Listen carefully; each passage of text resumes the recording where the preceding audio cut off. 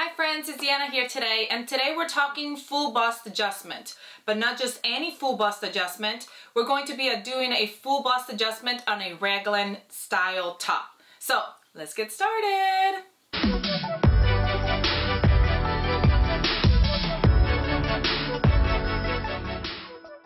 Okay, the first thing we need to do is establish if we need a full bust adjustment or not.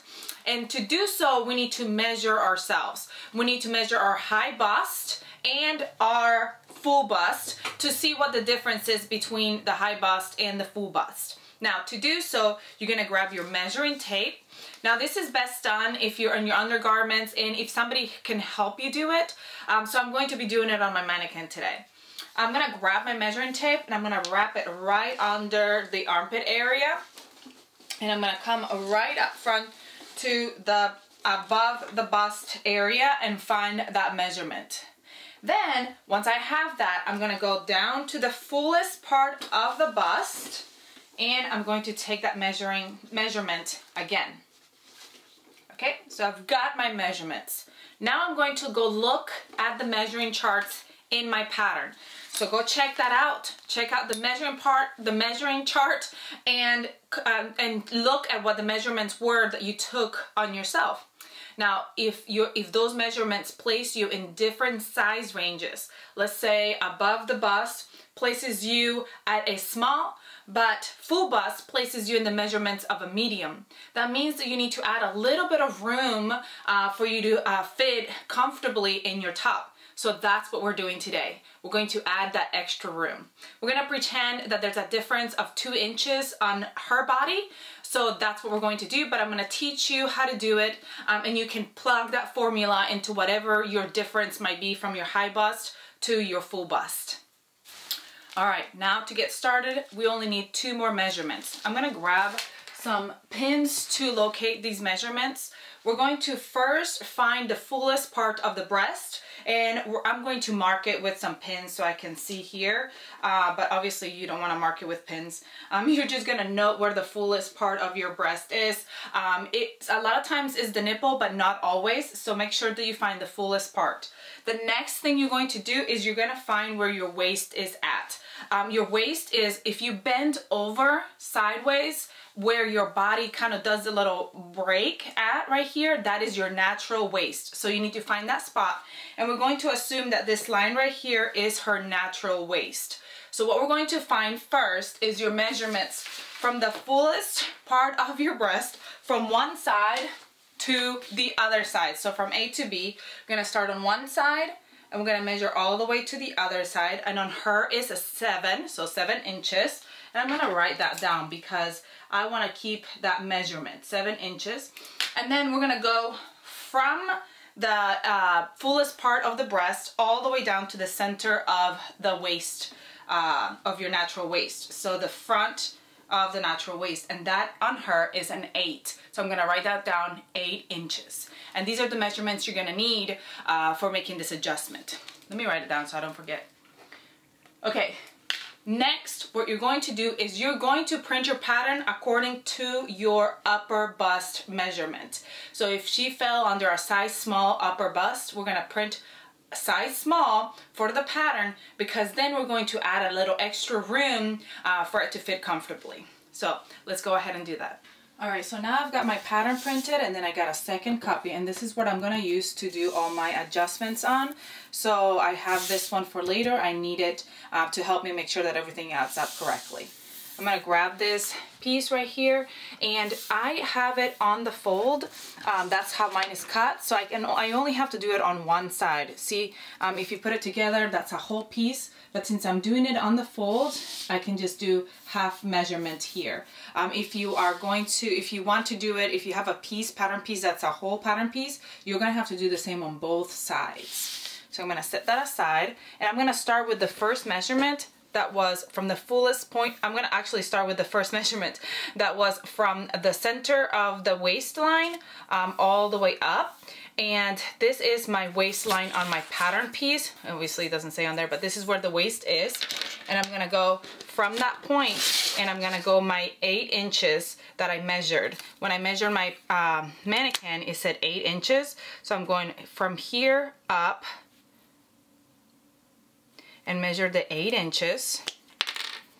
And I'm just gonna mark it with like a little dot because we gotta make this measurement here match up. So her measurement was 7 inches. So if I'm doing the full thing, 7 inches, half of 7 is 3.5. So my 3.5 would be right in the middle. But since I'm only doing one side, I could go 3.5 from that edge and go 3.5 out. So I'm gonna move it down so it's closer. As you can see, now I gotta make sure that this point is correct right here, and now I've gotta go my 8 from here up to that same area. This might take a couple of dots to get it just perfectly. 3.5, I'm gonna move up a little bit because I know it's gonna be higher up right here. 8 inches, whoop, and 3.5, I think that's the jackpot. 8 inches and 3.5. There we go. I'm gonna mark it with the X. X marks the spot. All right, so now that I've marked my X and everything is correct measurement, I'm gonna go ahead and mark those lines. Here's my 1, and then my 8 inches going this way. Again, like I said, if you have a one that's solid, you would go 3.5 this way and 8 this way, so you would have like a perfect triangle right here. All right, next I'm gonna come from this side and I'm gonna mark 2 inches down from the arm side. So here's my arm side right here, and I'm gonna mark it 2 inches down. And then I'm also going to go ahead and come from up here and just mark like 1/3. I'm gonna mark, actually I'm gonna go ahead and also mark my seam allowance, which is a 1/4 inch. All right, now we're gonna match up all those points and draw some lines. So we've got to start at your apex point, which is the X, and we're gonna go right here to the 2 inch down mark, and we're gonna draw a line that way. Then we're going to also draw a line to where we matched up right here, where your arm side is. Here's my seam allowance and everything marked up. And then we're gonna go from your apex all the way down to your waist. Just a straight line. So now I've got all my measurements, all my lines are all ready. All right, so now I've got everything marked up. These are my 8 inch, my 3.5, which is really 7 inches if it's a whole piece, but only 3.5 because I'm only doing half because I'm cutting on the fold. I've got my mark for my 1/4 inch seam allowance, and I've got my mark that is 2 inches down from my arm side. So I've got it all marked out. But the only lines that I really need are these 3 outer lines. So I'm going to mark them with a different color marker. All right, now grab your handy scissors because we're going to do some cutting. We're gonna start here at the bottom and go all the way up to the apex.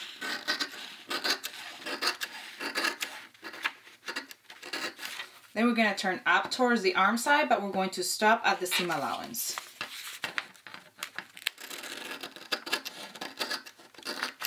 Now, for a better hinge, we wanna grab right here where we marked that little piece right here, and we're just gonna cut.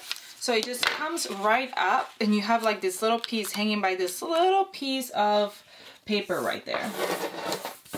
But your pattern is cut out because we're going to be moving it back and forth. All right, our next step is trying to figure out how much room we're going to add. So when I took her measurements, we said that there was a 2 inch difference from the high bust to the fullest part of the bust.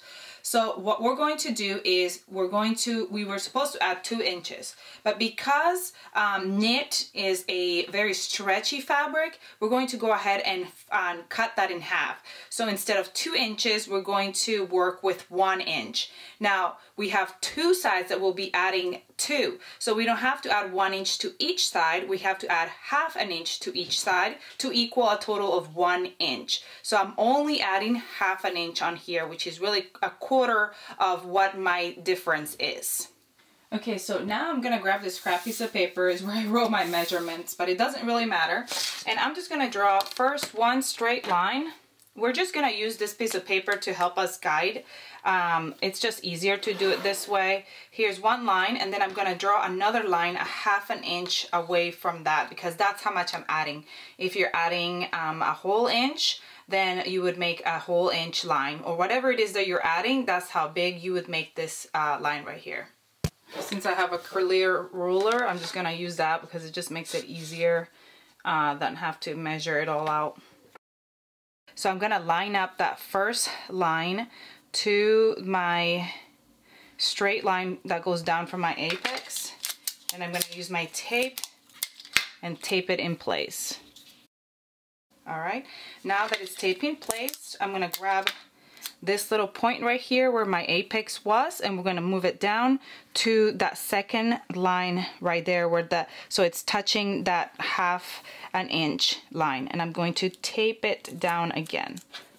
So now that that's taped and ready to go, I'm going to grab my handy scissors again, and I'm going to cut this line right here all the way up to my seam allowance. Now I didn't mark it, but I can kind of tell where my 1/4 inch seam allowance is right there. And then on the back behind it, I'm also going to cut that little snip again so it can help me hinge this out, but don't break it. So now I've got this other line is also cut, and I've got this little hingy area right here that's gonna help me. So now I'm going to go ahead and pull this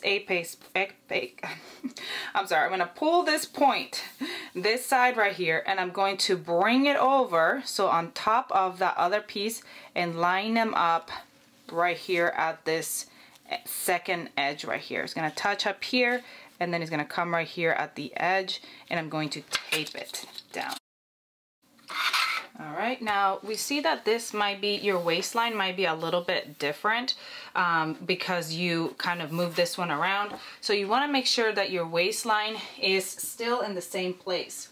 So you can grab another piece of paper and add it at the bottom. I can go ahead and tape it, and then once we get our pattern, we're gonna grab our original pattern piece, and we can make sure that we even everything out. So there's one more thing that we need to do, and we're almost done. If we place our pattern piece on top of our piece that we just created, you will see that the difference right here, you added more width up here, and you added a little bit more area right here so that you have more wiggle room, but we don't want the area to go all the way down on this section, on your side, on the side of your waist. So what we're going to do is we're going to very lightly grade it in towards the center. Now if you look here, this is where it now changed my waistline. It went up because I moved that around, but since I have this piece of paper on it, here's my waistline.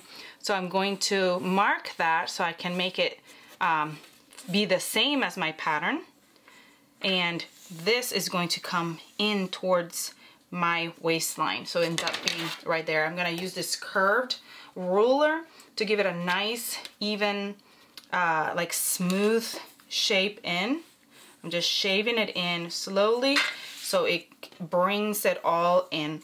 And so then my last step is to go ahead and finish trimming this pattern piece that I just created.